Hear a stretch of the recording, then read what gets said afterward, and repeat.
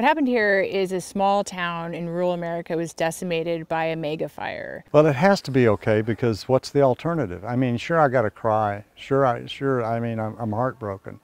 Yeah, but you know, that's not gonna rebuild Greenville. And it's just an entire community, and you can't really rebuild it effectively.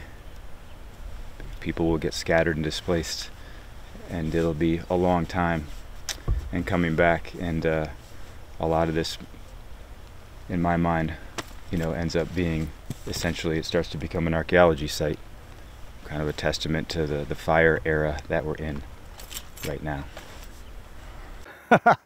Everything that I own is now ashes or twisted metal. That's just all it is. You want to see people rebuild, but the style of the homes and the community and the ability of people to be able to come back and do that, to have the resources to rebuild the way it was, it's daunting. It's heartbreaking. I haven't been to the end of Main Street where my son's home burned. I haven't been able to get down there, but I have been out to some of the other neighborhoods, and they're destroyed.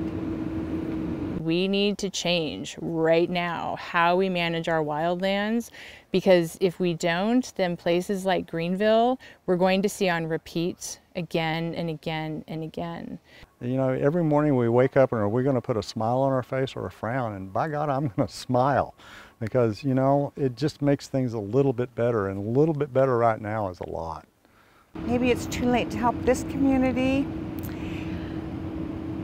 but maybe we can help another community get through it a little easier than what we've had it here.